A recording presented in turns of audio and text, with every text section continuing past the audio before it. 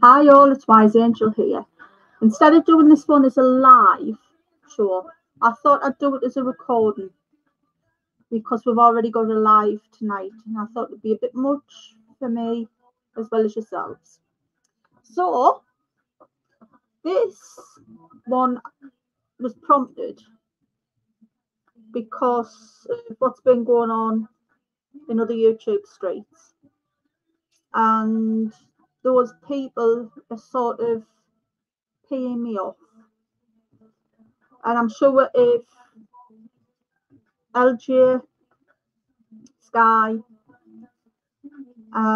Mystical Fortunes, and Northy were in those areas as well, having a bit of a nosy, they'd be just as paid off as well. So I thought, right, panties, big girl panties on, let's have a look at what these are. So I thought, we'll look at the different types of psychic mediumship. Right, so there are many different types. There's energetic healing, there's scrying, where you can be looking into water or into a black mirror and see what's coming up. You can even look at your crystal ball. You can meditate with your crystals and see what you can come up with from your crystals as well. Automatic writing, remote viewing through your crystal ball or through your scrying mirror, or either through your meditation and trance mediumship. You can also read auras, which are the colour fields, your auric field. Read tea leaves and coffee grounds as well.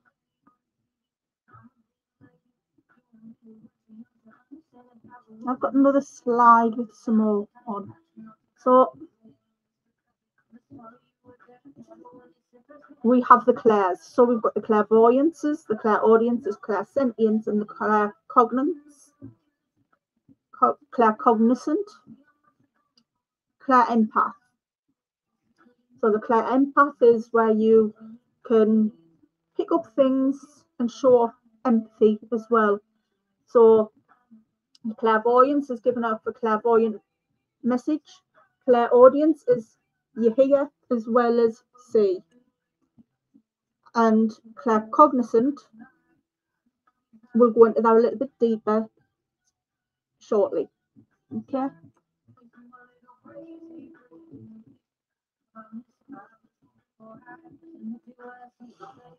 We also have our shamans or shamans, our witch doctors, our voodoo priestesses and high priestesses, hoodoo high priestesses, etc. The list goes on as you can get. There's also the clairgustians, astral projection, precognizance. I know you can't see that there. Divination, which is your different tools that you use. You've seen me using my pendulum, my cards, etc. Retrocognition. Astral projection is when you leave your body and you go off on a mini adventure.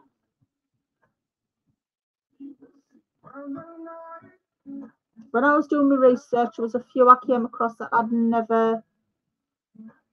I've got astral projection here twice. Yeah, mediumship. You've got mental mediumship, as some people see it. Mental mediumship is still clairvoyance, or is it? Your dream interpretation is where you interpret the signs and symbols that come from your dreams. You can also use dream cards or the dream oracles.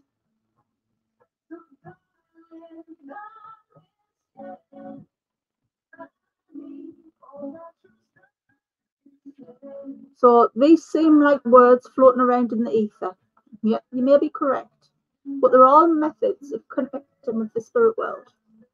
Some people label themselves as seers, and at the end of the day, they're tapping into their innate psychic ability.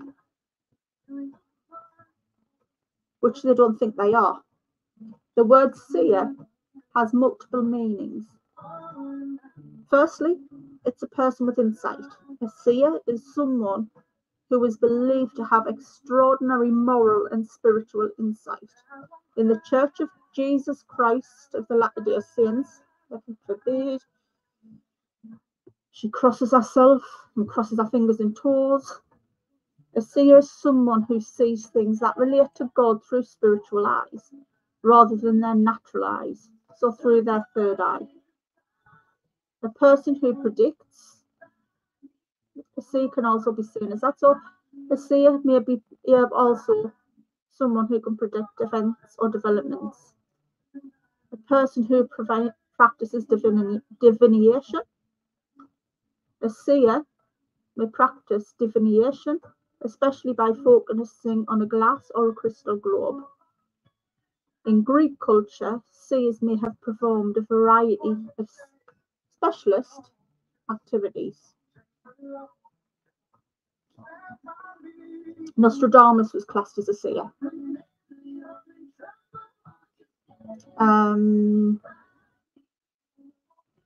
Baba Yaga, to name but a couple. So if we look at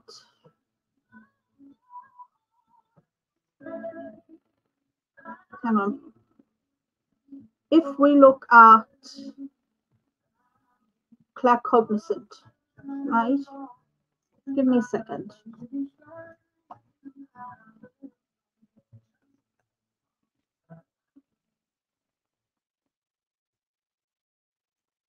So claircognizance is clear knowing. It is the psychic ability to have sudden insights and thoughts or knowledge about a person, a situation, or even an event without apparent reasoning. Or basically a deja vu. You have gone somewhere where you don't know, you know, find fact you haven't been there. But claircognizant is also a way of honing your automatic writing skills as well. Okay, so it can also help those who are able to do transcendental meditation, and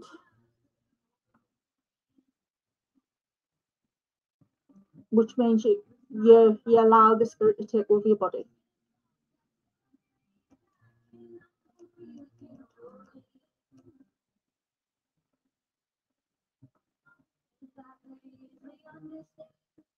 A claircognizant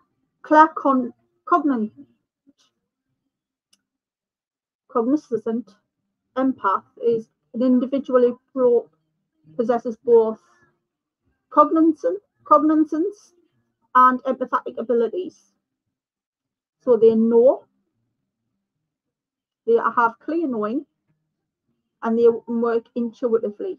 So they know the truths and they have the emotions. So they can work on both.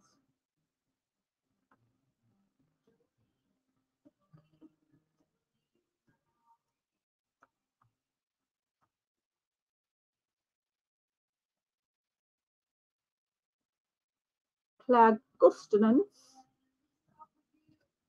is the ability to taste. So you can taste any substance that just appears in your mouth. So, for example, you'll get the taste of the spirit. So if they put a horrible taste in your mouth, or they could put a very strong taste in your mouth. It's called the psychic taste or the clairgustance.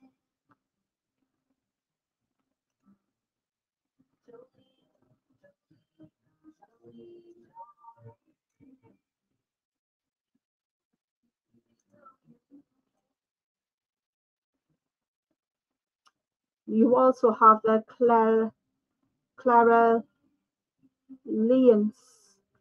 which is known as the psychic smell, where you can pick up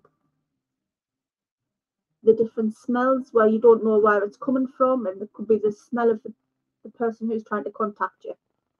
So you've got the clairvoyance as well. So I think I've covered most of them, but there was one which has been perturbing me.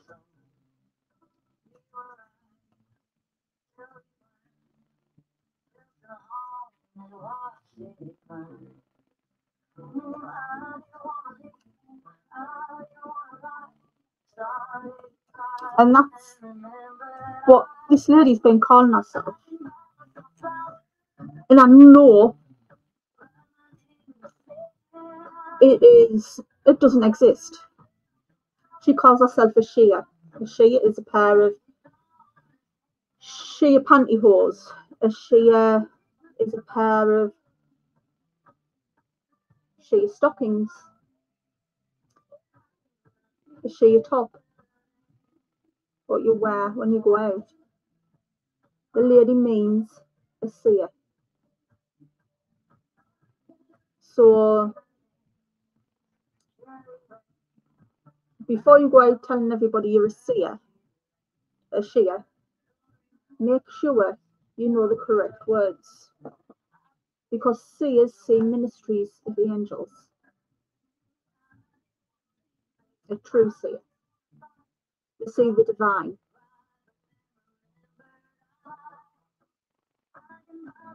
And the chemistry around the pineal gland, the pineal gland or the pineal, depending where you're from,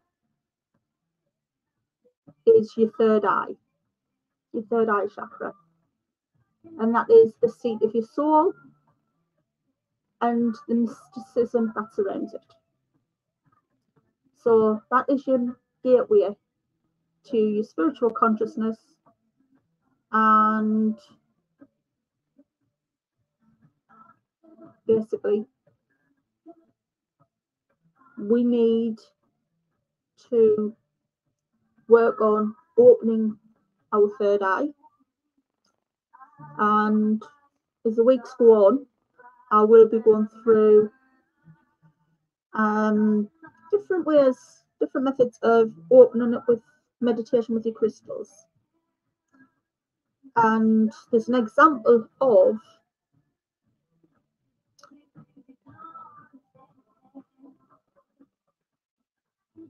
people using meditation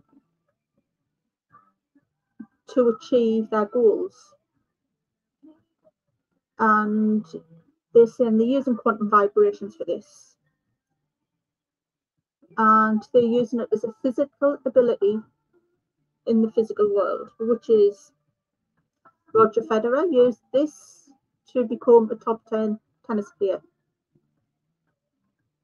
Others have used meditation to keep their brains active during the day and enable them to sleep properly during the night.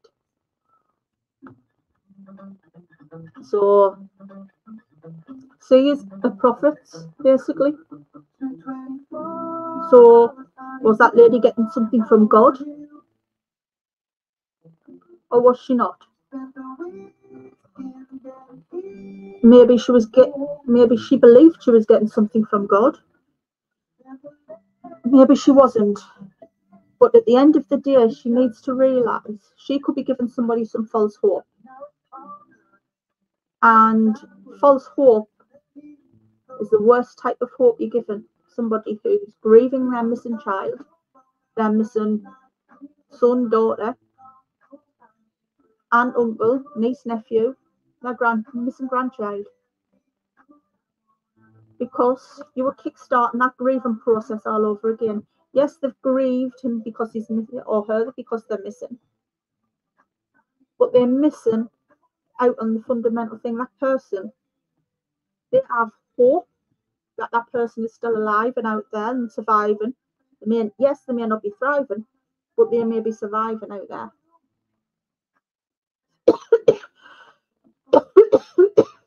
Excuse me. They may be surviving out there, but not thriving. So what you need to realise is when you're coming out with crap saying that he's in his parents' basement or they're in the parents' basement or whatever, you've got to think of the logistics. Is have you checked as well? Are they in that parent's basement? Does that parent actually have the basement? If you're working on true crime as a medium, as a psychic, as a seer, don't overstep the boundaries. Be professional and have some integrity about you. Even if that means holding back, even if that means on holding back on some things that you might have to hold back on because you're being professional. And then take it as read, and please don't go spouting it off on some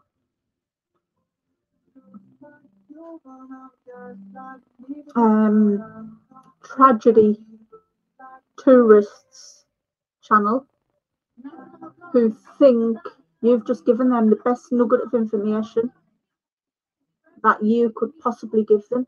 You were actually giving them a nugget of information that is misinformation, that is causing them to go off half-cocked, causing them to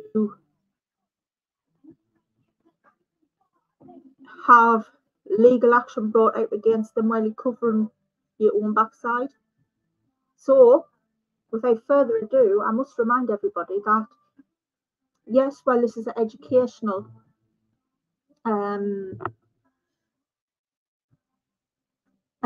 show and is covered by the 1976 copyright law and its subsequent edition of the 107 fair use and fair dealings section, readings are for education and entertainment purposes, but I have not done a reading, if you've noticed. And everything on this channel is for over 18s only, as part of the UK laws. And my channel is also covered by the consumer law as well, the UK Consumer Act, which is why we have to say for entertainment and allegedly purposes only. But I've given you some facts, not fiction, and I hope you have enjoyed what I've given you tonight. And please don't take what you can with a pinch of salt from some of the others. Yes, we can be accurate with our cards and our tools and mediumship readings, but remember to guard yourself as well. You have your safeguards in place, we have our safeguards in place. So look after yourselves out there. Thank you and goodbye.